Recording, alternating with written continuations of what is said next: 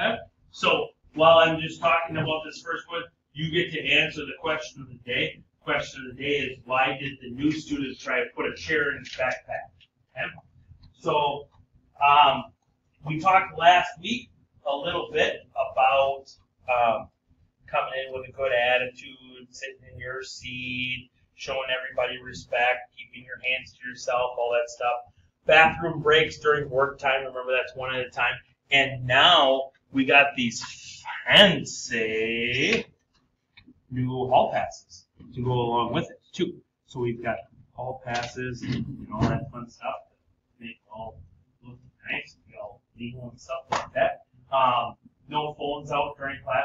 Remember, underneath your leg or in your pocket, that's still out because that you know, I got that fear of missing out and all that fun stuff. And water in cap containers, especially today, tomorrow. Tomorrow it's supposed to be a few.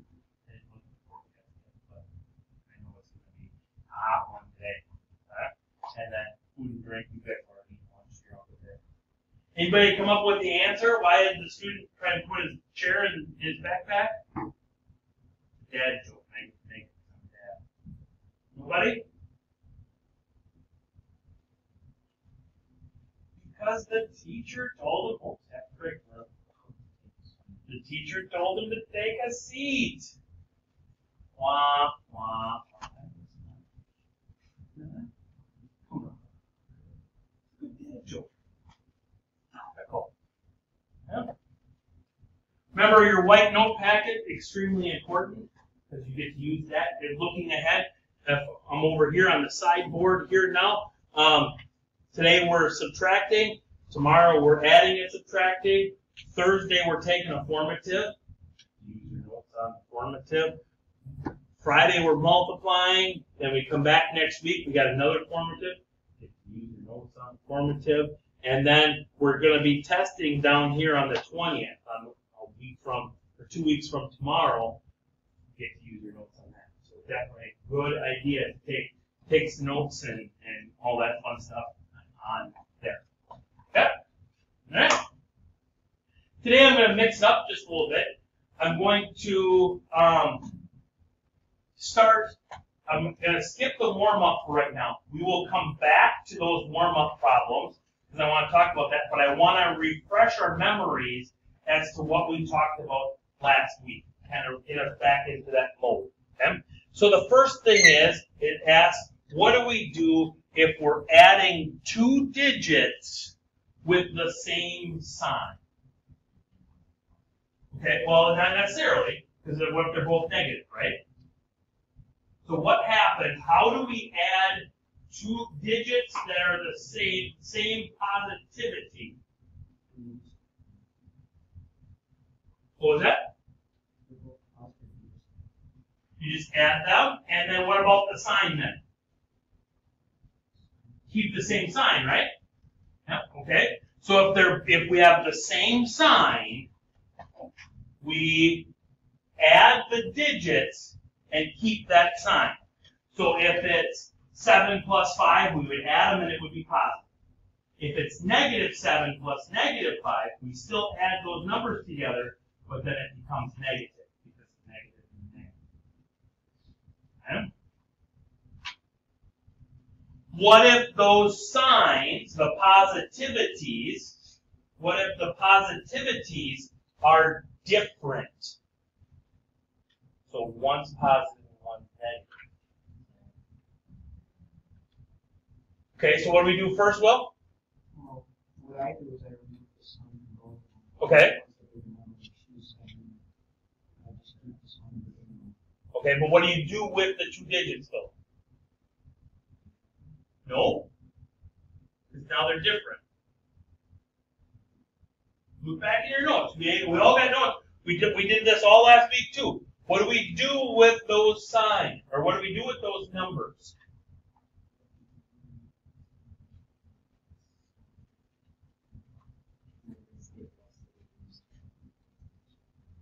But what do I do with the numbers? We're missing one key S word. We subtract the numbers. Okay? So we subtract the numbers, and then what we were saying here was, then we keep the sign of the bigger number.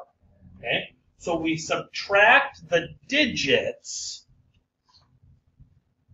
Okay, that's fine. Happens. You're in room like 209. Exactly. Yep. Nash, right? No? Oh, there you go. Yep.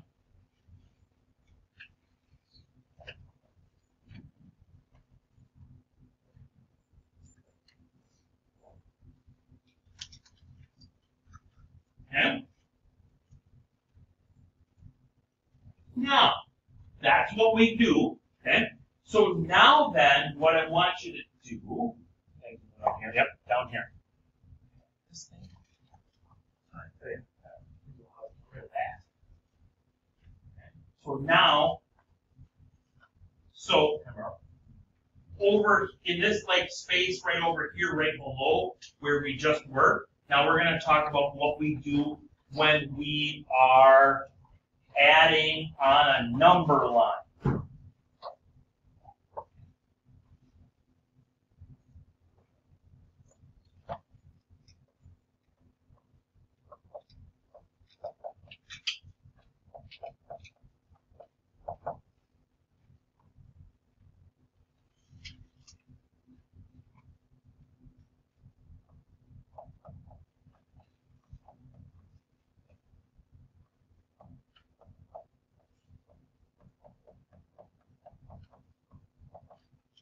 So if I'm adding a positive, what I mean by that is after the addition symbol, here on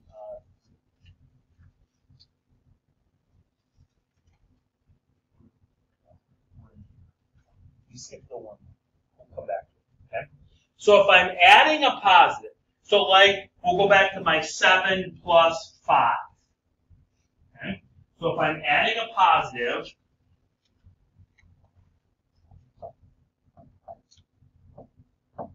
so this number right there is positive. Which direction do I go on a vertical number line or on a horizontal number line? We'll do the vertical one first. Which direction do we add positives on a vertical number line? Up. We're going to go up. On a horizontal number line, we're going to go to the right. Okay? So we're going to go up or right that many spots. Okay? In this case, we would go up 5 spots or we would go right 5 spots. Okay?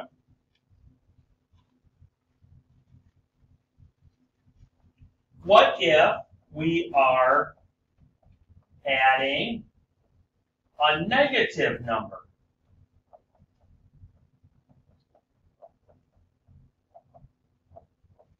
So now we would be like 7 plus negative 5. So that number after the addition sign is negative. Now what 2 directions do we go? Down and left, right? Gotta go the other 2 directions, okay? Because now we're adding a negative.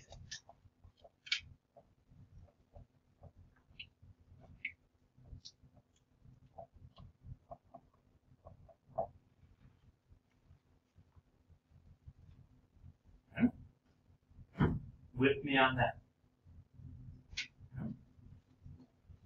So today, what we're doing is, and we're going to come back to that here, but now I want to jump back to the warm-up problems at the top of the page. Okay? So today, what we're doing is we are going to subtract. Now, subtraction is the opposite of addition. Okay? So when we see 8 minus 6, what our brain is actually telling us is that's 8 plus negative 6. Okay? So we can do a subtraction sign, or a subtraction problem, with our rules from addition. Now, our signs are opposite, so we subtract them. 8 minus 6 is 2. 8's the bigger one, it's positive, so this would be 2. Okay? On a number line, down here, on a number line, now, when you're subtracting a positive number, you are actually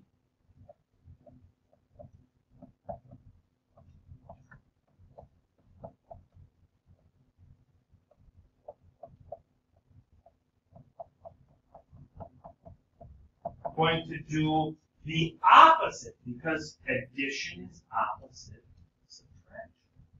So adding a negative number is the same as subtracting a positive number. So we would go down or left on the number line. So 8 minus 6, we would start at 8. Because we're subtracting a positive number, I'm going to go down 6. 1, 2, 3, 4, 5, and 6. And that puts me at 2.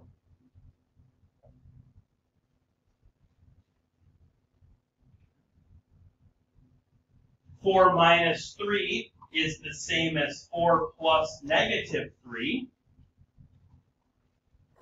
Start at 4, down 3, 1, 2, and 3, ends at 1.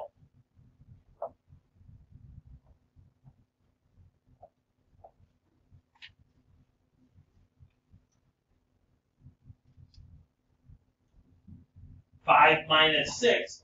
This morning, the class told me that 5 minus 6 was positive 1. And I said, wait, let's look at it like this. And then they changed their minds and said, no, it's negative. Because the bigger number has the negative sign on it. Or, if I started over here at 5, went down 6, 1, 2, 3, 4, 5, and 6, ends at -1. So, one last thing to add on this one. If subtracting a positive number means we go down or left on a number line, subtracting a negative number would mean that we would go up or right.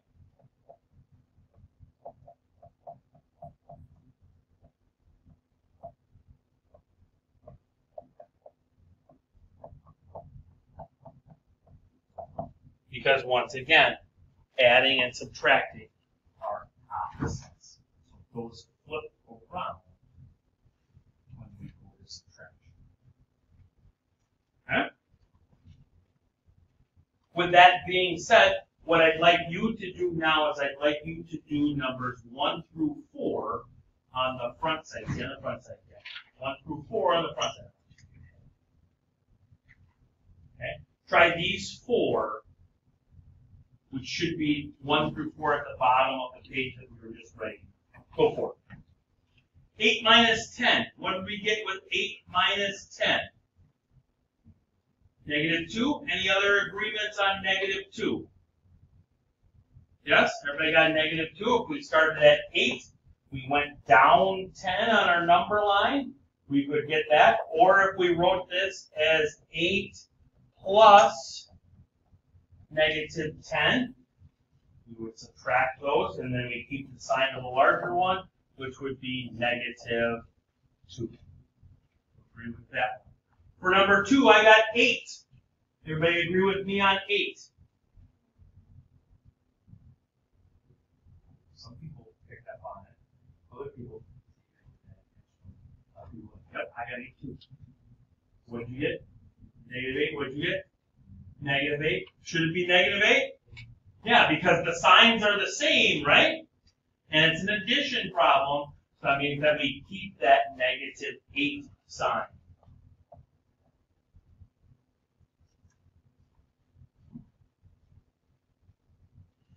Negative 11 plus 12.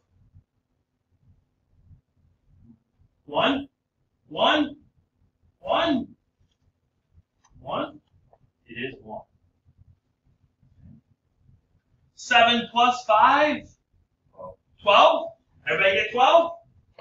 Yeah, 12. Questions? Front side. Flip it over, man. And just do 5 and 6. Okay? Not doing those ones at the bottom yet. We'll get there. We'll get there. We have plenty of time. 6 minus 10 could also be negative 6 minus 10. Could also be negative 6 plus negative 10, which means I add those two digits, which means that gets me to, and then keep the sign, which would be negative 16. Agree with me on that? Yeah. All right. Next one. It's a 2 operation one. So first we're going to do 10 plus 4 would get me to 14. And then we're going to subtract off 8. So if I go all the way up to 14, and I go back down 8, okay, that would give me 6. Okay. Yes? Love. Okay. Good times.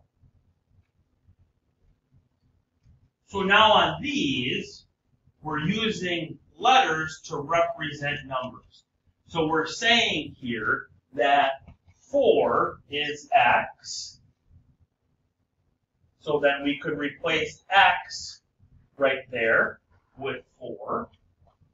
The sign in there, the operation, I would say, would be still subtraction.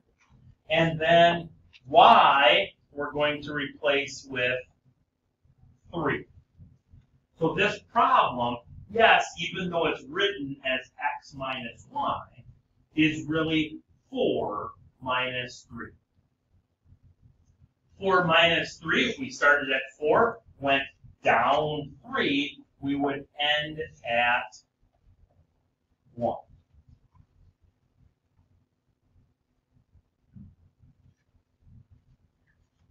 Z here is negative 6.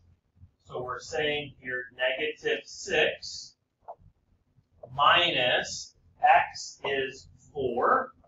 So we could write it like that. Or we could write it as negative 6 plus negative 4. Signs are the same. So we add the digits. 6 and 4 is 10. Both are negative, so this answer should be negative 10.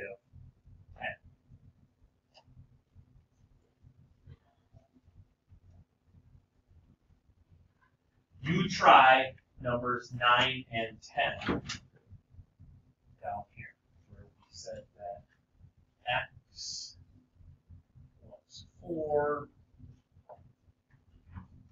y was 3, and z was negative 6.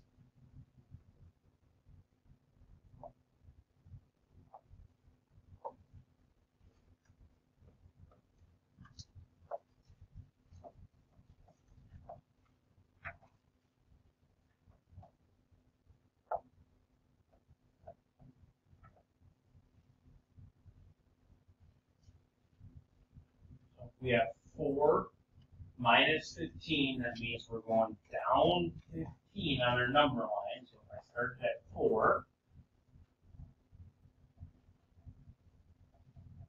start at 4, down 15. 1, 2, 3, 4, 5, 6, 7, 8, 9, 10, 12, 13, 14, 15. That puts me at negative 11. And then plus negative 6 would mean I'd go down 6 more. 1, 2, 3, 4, 5, and 6, which ends me up at negative 17. Agree with negative 17? No?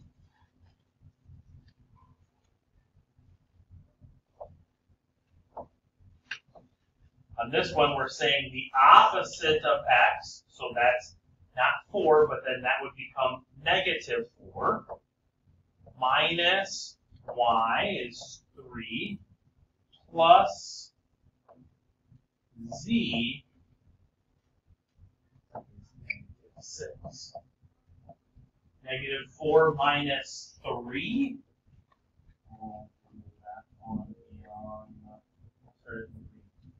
Negative 4 minus 3. 1, 2, 3. Puts me to negative 7.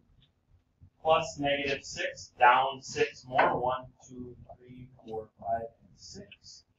Ends me right there at negative 13. Okay?